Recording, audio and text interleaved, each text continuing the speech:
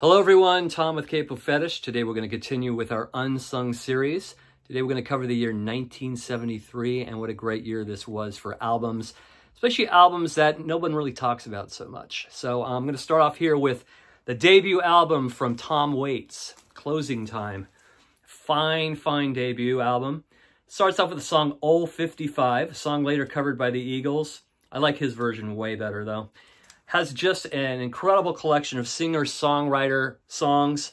I Hope That I Don't Fall in Love With You is beautiful. Martha, other great songs on here. Rosie, Lonely, Ice Cream Man. Closes with Closing Time on side 2.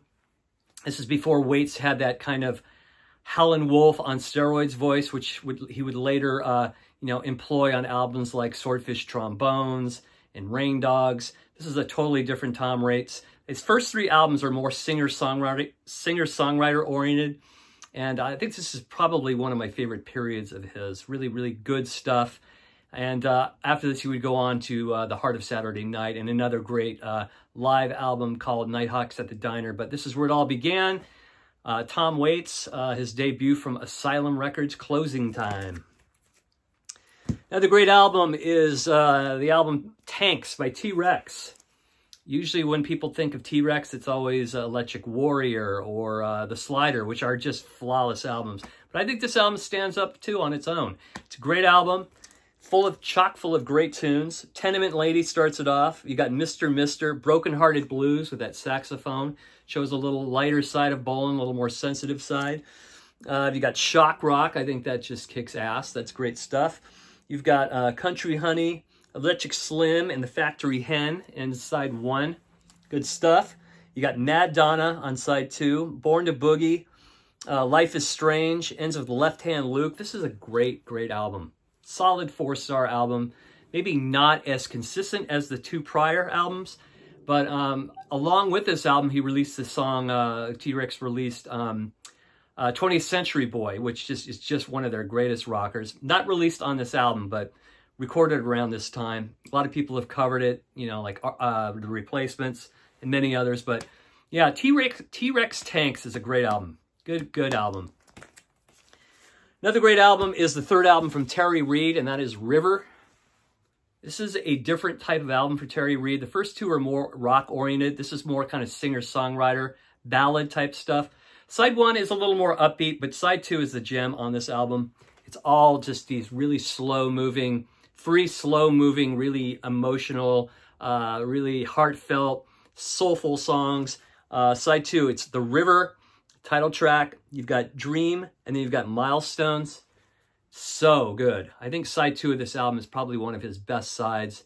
Incredible singer. It's too bad that he never really made a bigger impact, but he's known. He's known in a lot of circles, but this is an album that you should pick up if you could find it. I don't even know if it's still available. I haven't seen it in years. I picked this up years ago in the used bin. And it's a promotional DJ copy. But yeah, great album, The River from Terry Reid.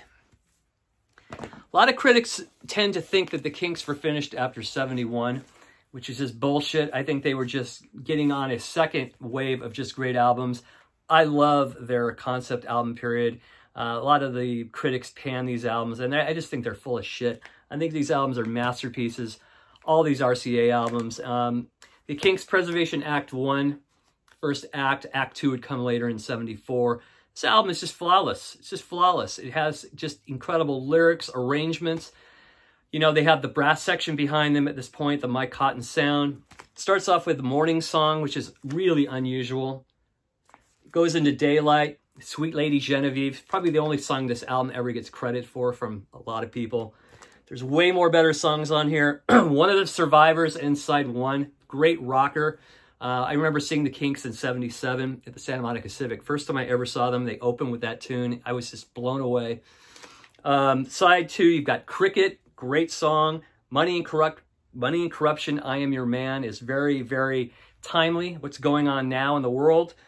Here Comes Flash, Sitting in the Midday Sun, great ballad, and then it ends with Demolition. This is a fantastic record. If you haven't heard it, check it out. Preservation Act 1 by the Kinks. This is an album I heard in the record store the other day, and I forgot how great it was. So I came home and played it. And I just love this album. John Cale's Paris 1919. This is John Cale more as a singer-songwriter, less experimental. Side one of this is absolute perfection. The songs, Child's Christmas in Wales, Hanky Panky Know-How, The Endless Plane of Fortune, Andalusia, and Macbeth. Just a perfect side of music. Side two is great as well, but this first side of this album, just great, great songs. Great stuff. John Cale, Paris, 1919. I've always really loved the first Aerosmith album. I think it shows them more as like a, you know, less as a like a hard rock band and more of a bar band, boogie band. You've got, of course, the hit that would become a hit 3 years later after this album was released,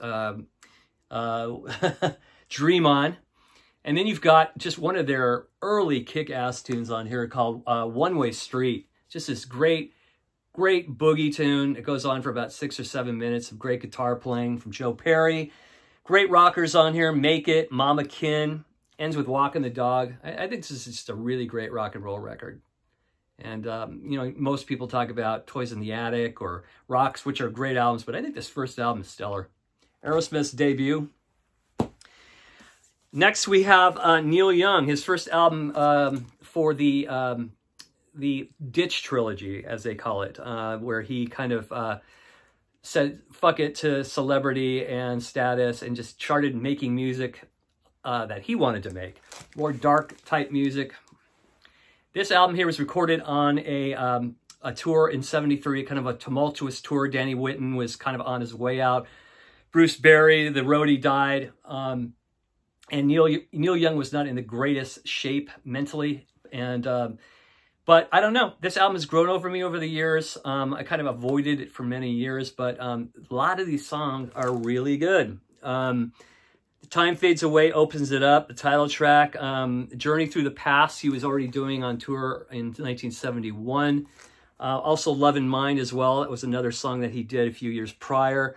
The song LA is really interesting, really different. The song structures on these show a whole new Neil Young. He's not really going for that typical verse, chorus, verse thing and making things super melodic. It's you need a few listens to really get the gist of what's going on in these songs. The bridge is really cool. Don't Be Denied is a really cool tune. And then it ends with Last Dance, which I really like. This really long tune just keeps circling around and around the chorus and the playing. Really, really cool stuff. So this, along with Tonight's the Night and Time Fades Away. Wait, this is Time Fades Away.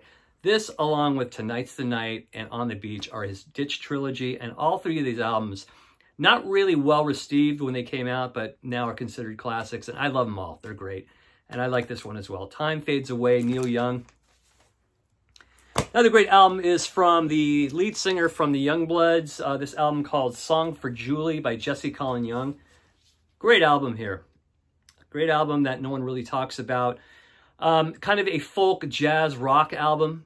Great arrangement, great playing. All those great LA studio session players. That whole kind of vibe. Starts off with Morning Sun. Great song. The title track is great. There's a really cool tune, Ridgetop. Some really amazing playing, some saxophone. Ends with Evening on side one. Another great track. Kind of reminds me of Youngblood's Elephant Mountain kind of period.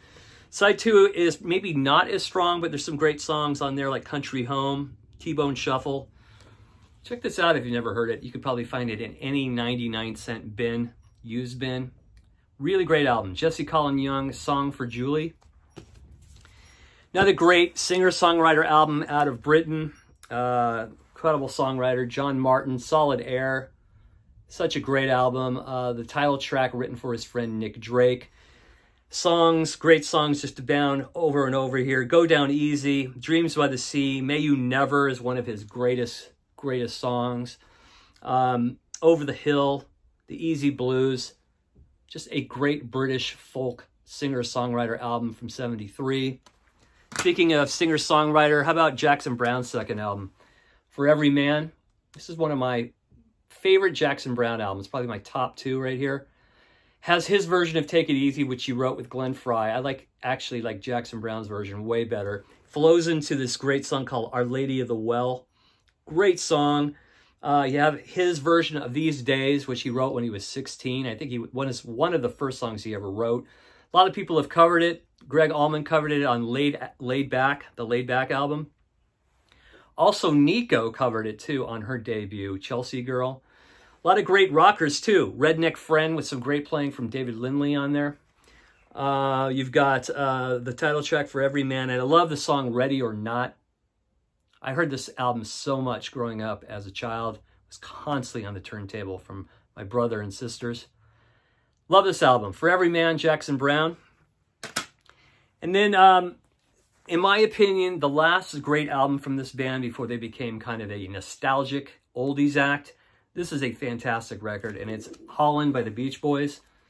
Not a lot of people talk about this album. I think bringing in Ricky Fataar and Blondie Chaplin was such a great move on Carl Wilson's part for this album.